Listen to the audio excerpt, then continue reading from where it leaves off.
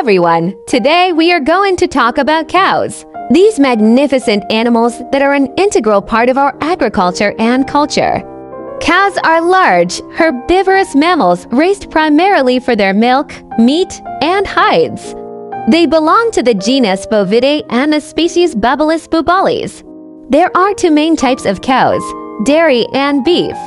Dairy cows are primarily kept for their milk, which is a rich source of protein, calcium, and vitamins. Beef cows, on the other hand, are bred for their meat production. Both types of cows require a balanced diet to thrive and produce quality milk or meat. Cows have a unique digestive system that allows them to break down fibrous plant materials such as cellulose. This is done through a process called rumination, where the cow bends over and spins its head, mixing the food in its mouth and allowing bacteria to break down the cellulose.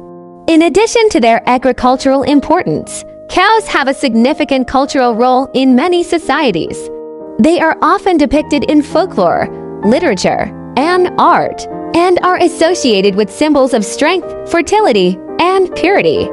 Many cultures have rituals and ceremonies surrounding cow worship or the celebration of milestones, such as when a cow gives birth to a calf. Cows are also important in the world of agriculture, as they provide us with food, clothing, and materials for construction. They are a primary source of income for farmers, and their health and well-being are closely monitored.